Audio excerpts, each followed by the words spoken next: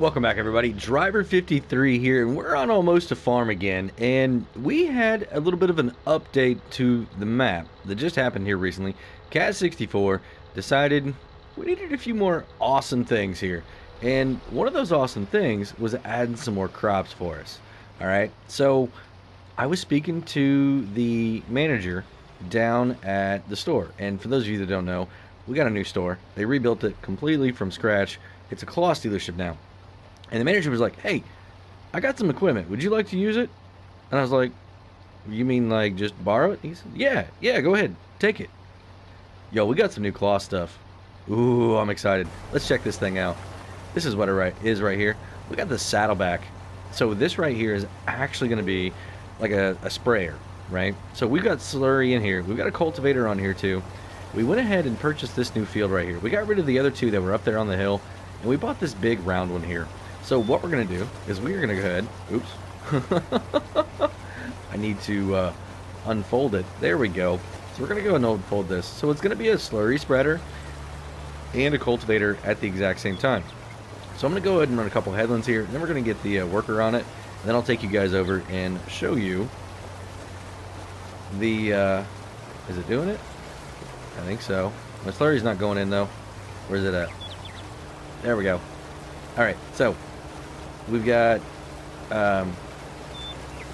yeah, so I'm going to take you guys for a tour on everything else, what it looks like, and we got some pretty cool stuff here that he's going to go ahead and let us use. So I'm really excited to do this. I'm not sure what crop is going to go in here yet. We're going to talk about that here in a minute, because I've been talking to some of the sell points around here, and they've got a little bit of a challenge for me. But first thing I got to do is go ahead and finish this up here. We're going to take a look at where our former crop, or our crops that we already had in the ground, what their status is right now too, and then we'll talk about what we're going to be doing in the future here on this map. So I'm really excited about what we've got going on. But let me go ahead and, man, look at this thing just go. It's like a bucking horse. It's awesome. I love how we're able to spread this slurry down. So, you know, actually, while we're over here, let's go ahead and take a look at our mini map and see what it looks like as far as our fertilizer, because we should be getting a little bit of fertilizer in the ground, and it doesn't look like we are. Are we even spreading any? You know, I was doing all this and I don't even see that it's even putting any in the ground right now. That is odd. Let's take a look over here at this map. So nitrogen, I should be putting down a few points. Huh. Well, I don't know. Let me figure this thing out, and I'll be right back. All right, so I got to figure it out, everybody. What you have to do on this mod here is just hire a worker. Apparently, the front tank. Now, let me go ahead and turn the worker off here. I want to go ahead and show you guys. So what you have to do is make sure that everything is lowered down. All right. So we are going to go back here, and we're going to lower this down. All right. We're going to turn it on. Then we're going to come back here to this one, turn it on. Then we're going to come up to the front one and turn it on too. And as you can see, as we start going across this, my slurry numbers are going down. You can't see it really well, but there you go. So you have to have all three pieces of this equipment on for it to be able to do its thing. Now, this is, like I said, the Closs. It's the saddleback. So we're going to be looking at this in a little bit more detail once we get over to the garage, because we've got a couple more pieces of equipment sitting over there that are really, really interesting. So what I'm going to do, I'm going to go ahead and complete this whole circle once more, and then we'll get a worker on this, and then we'll get over there. So I just got to make sure I get this all fertilized. So I'll see you guys over there at the barn. Alright, so we got that bad boy right there filling up. It's got some, I won't say issues. It's a little finicky. So what else do we have? So like I said, we did a little bit of a redesign here. Update. We've got 3 grain or storage halls here for our sugar beets and potatoes. So we're definitely good on that. This right here, this is actually going to house our carrots and our onions and our tomatoes for a while. This one here, the regular one, is going to hold all the other grains and things. All the other normal crops is all going to go in there. So what kind of equipment do we have? Well, we've got all of our regular headers again. We picked up an extra one though, and that's tomatoes. We've got the lime cart, we've got the plow, we've got the scout, and we've got a nice planter here. Now this is the Veristad, or I'm sorry, not the Veristad. The I'll look at it here in a minute. I can't remember the name of it. It starts with the V. We got the potato planter here, nice regular 6 meter wide, and in here we got some nice looking equipment. Now I said we were a Kloss farm, right? Oh, and we are Kloss. We got the sugar beet harvester. They went ahead and gave us one here that was painted up nice like a Kloss piece of equipment on the Pterodos. We've got a nice Kloss Tucano 580. We've got a normal header sitting back here on a header trailer, custom built for it. We've got the nice corn header. Now, it's not super wide, but it folds up really well. Really well. We've got a nice Kloss right here, the Axion 870. This one's a really nice tractor. It's the only tractor on the farm right now, actually. And then we've got the TLX 9000 painted up, Kloss colors, with the Lizard belly dump trailer painted up the same way. Agro tires on it, so we're going to be able to go in the fields, no problem. Now, what else do we have? We've got a couple more saddle tracks here. This one here is going to be a fertilizer spreader. Now, I know it looks like a mineral fertilizer spreader, but it's actually just going to be organic compound. We're not using manure. It's a different type of fertilizer, but it's not mineral. And then this guy over here, this is the Vaderstad. That's what that planter is over there too. And we've got a nice planter on the back of this. It's only an 8-row, but it's really nice. I enjoy it. I'm going to be able to get down everywhere that I need to go. The seed tank is up there. Absolutely enormous. We've got an extra seed tank here on the front. Whenever I hook it up, it goes back to the back, dumps in there, and then we're good. I'm just carrying this so we have a little bit extra in the field. And the other planter, or the seeder over there, is going to do the same thing. It's an 8-meter wide seeder. So we're going to be able to knock out some big fields. And that's kind of the plan, is to expand our fields a little bit bigger than what we have right now. Because right now, you guys know that we have the field over there that we had before. It's got potatoes in it. We have the field over next to the trees that has carrots.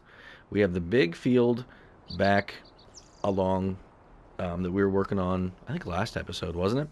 And that's going to be carrots also right now.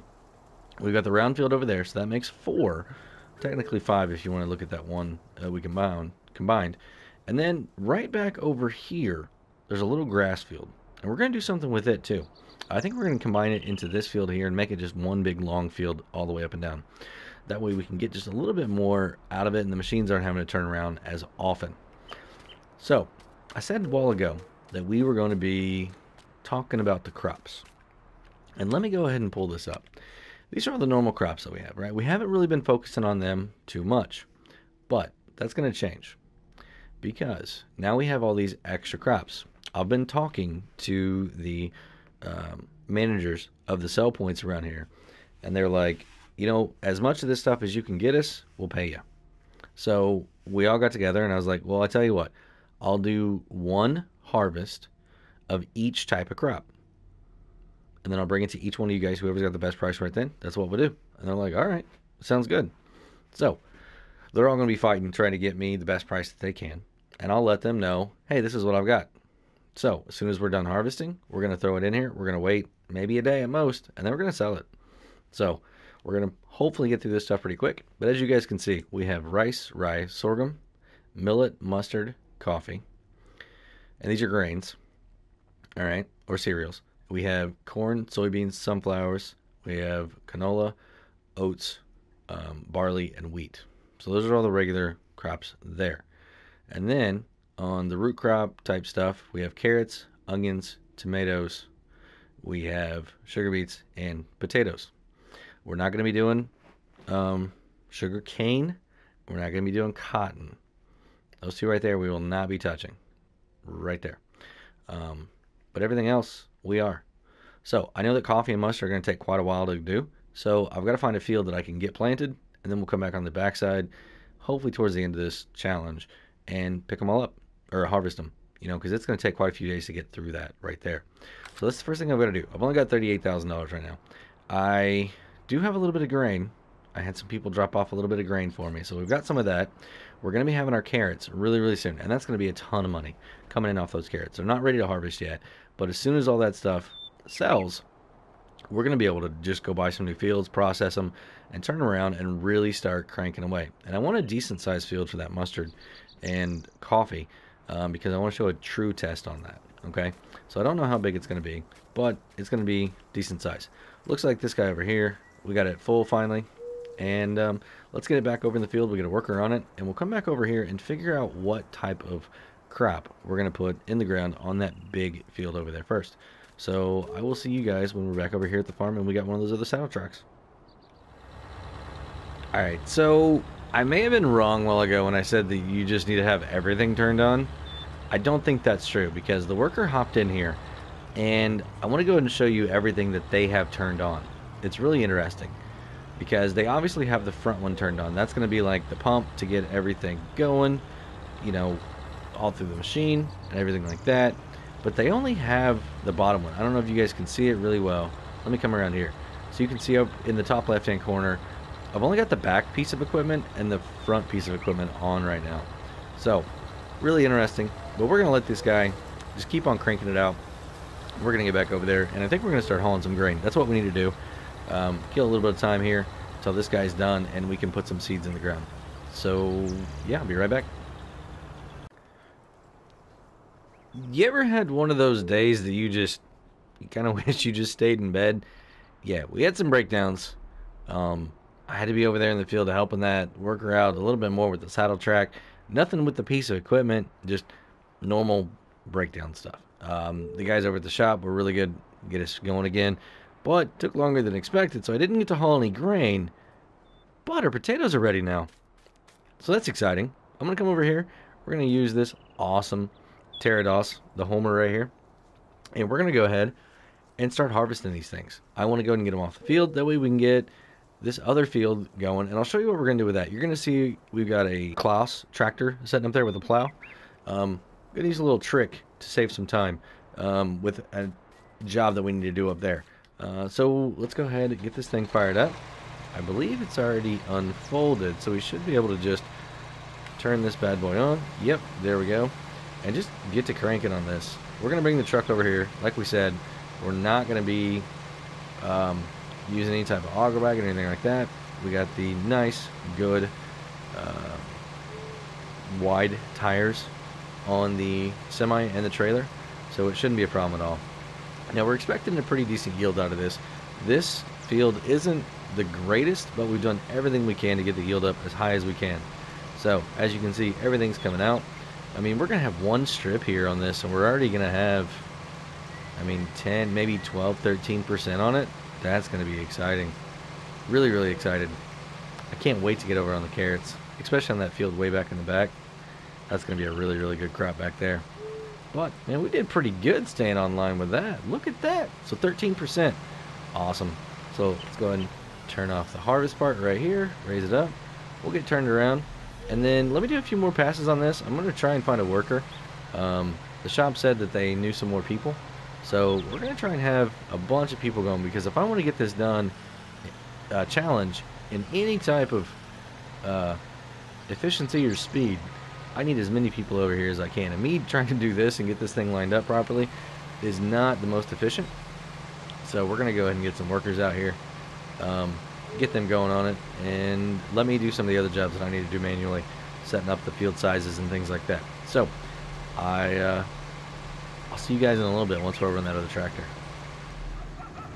Alright, so here we are, and what we're doing is we're just expanding this field out a little bit. We've got the other field up there on top of the hill, and I figured what better way to incorporate that into this farm than to expand it into this one. Now this drive right here was only used to access that field, so we no longer need it, and I'm just making a basic pass right here just to get a lot of this side done. What we're going to do is we're going to come back and we're going to loop this in and make it match really, really nice and well right here with this corner, so we have a nice rounded edge. So when we're coming around with a harvester or any of the other pieces of equipment, it's not going to mess up too bad on us. So I'm going to run back, get this one more edge right here. I'm going to look at maybe, I mean, I don't know, I don't think I want to go over any farther, so I think this is where we're going to leave it. But we've got a whole area up here on the other side that we need to do also. And then we're going to have to take some soil samples on it and then come back and start working on the getting lime down and everything like that. So our guy over there, he hasn't given me a message yet saying that he's almost full. So when he does, I'm right here. I'll be able to jump over there really, really quickly and get him taken care of. And then we'll get on to the next thing. And I think that next thing's going to be planting. Planting or putting lime down on this. One or the other. So we'll figure it out, and we will definitely let everybody know what is going on. So we'll see you all in a couple minutes. Alright, here we are, everybody. We are going to go ahead and pull up here, empty off all of these potatoes, and then be good to go. So I need to go ahead and put this out here. There we go. So, perfect. We've got almost 100,000 liters of potatoes here off this field. And y'all, we just made this field bigger. I've got a little bit more work to do up there on the end, and then we will be really, really good to go. So what I'm going to do is I'm going to go ahead and bring this back in, and then we're going to go ahead and fold it up, stick it back over there, and wait on the next crop. And it's going to be carrots. So it's not going to be too much longer. And we put in some gates here too. I don't know if you guys could see the gate, but we put a few gates in around the farm here. But we're going to bring these potatoes over. We're going to store them for right now. Price isn't going too high right now. And we're going to finish up the plowing job. Our worker got done taking care of the cultivating over there. So we actually need to get our seeder out too. So there's a lot of work that needs to be done here really, really quick. We're going to go ahead and get seeds in the ground. Get that activity started first. And then we will be good to go. So the next time you see me, I'll have one of the other Kloss saddle tracks over there. And we will be... let me switch this. And we will be putting seeds in the ground. And we're going to figure out what crop we need to do. I think it's going to be a new one, an interesting one that we haven't tried out yet. So I will go ahead and see you guys in just a couple minutes when we're set up over there. So here we are. We've got the nice, awesome, huge seeder combo. Now this thing holds a ton of seeds. And what we've got here is the 8-row planter here on the back. And what we're going to be putting in the ground is corn. So we can do corn, we can do sunflowers with this. There might be a couple others that we can do, but not a lot. I think we can actually plant some sugar beets with this also. I think we can plant carrots and onions too. Other than that, everything else is going to be with the other one. But we'll look at that one once we get over there. So what we got to do, go ahead and hop in this bad boy right here. There we go. As you can see, we have 10,200 liters of corn seed in here right now. So we're going to go ahead and turn it on. And this one's a little bit easier. All I have to do is drop it down right there. See that? Alright, so that's good. And we're going to go ahead and turn it on. And now we should be putting seeds in the ground. So we'll go ahead and start moving. So we'll look at our menu here really, really quick. So as you can see from right here, we are putting corn in the ground. So perfect. I'm going to do 2 headlands around this, and then we'll set a worker off on it. Because it's a circle field, I really need to get the workers set up really, really well. But then after that, they're good to go. They don't have a problem on these circle fields. But it's just constant inputs for me all the way around this.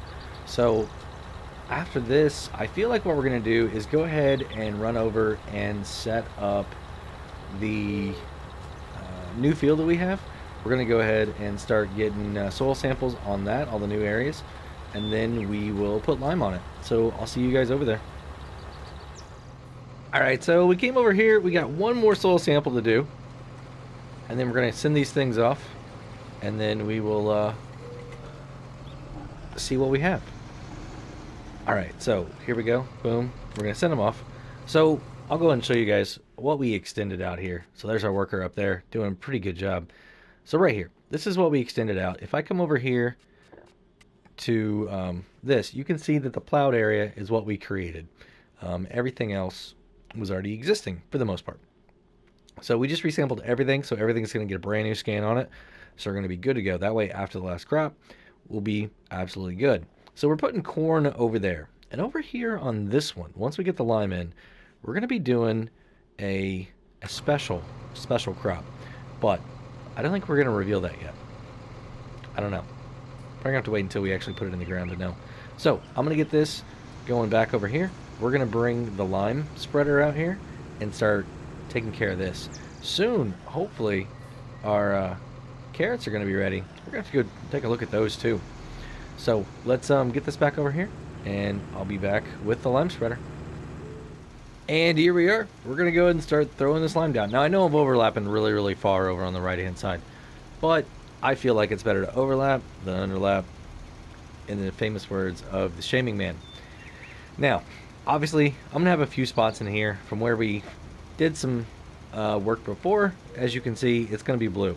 So this area of the field is not going to yield me the absolute best, but it's going to be all right. We are going to make it work, and the rest of the field is going to be really, really good. So happy about that, really am. We're doing a little bit of a headland now all the way around. Then we're just going to keep working in the middle. But that's going to be in the end of today's episode. We are going to come back next time, and we are going to focus on getting the corn a little bit of fertilizer, all right, because we need to do that over there in the circle field. And then we're going to be taking a look at what crop we want to put here, okay? And I'm thinking we're going to try one of the new ones. Now, it's not going to be mustard or coffee, but it is going to be a new one.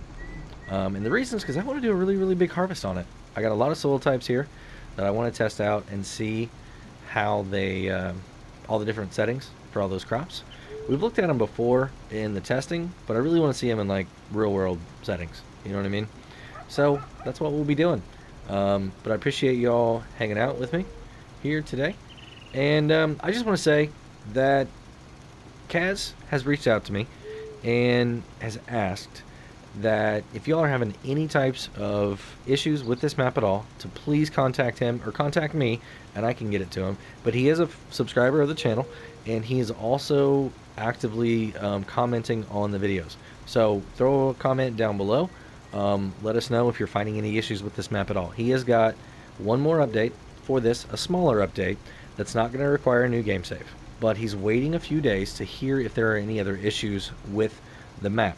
So go ahead, let him know down in the comments below, and that way we can make sure that we get it taken care of for the next update, because he plans, from what I understand, that's going to be the last update for this map. So he's done a ton of work on this.